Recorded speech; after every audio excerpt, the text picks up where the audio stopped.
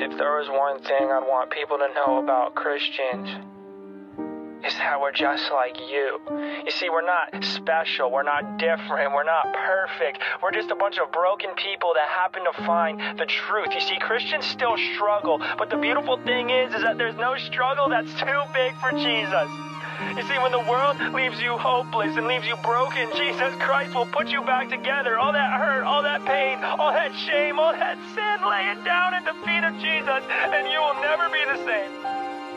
You see, Jesus didn't die for you because you deserve it. Nobody deserves it. You deserve hell. Jesus died for you because he loves you and he wants to know you. So get to know him. He'll change your life.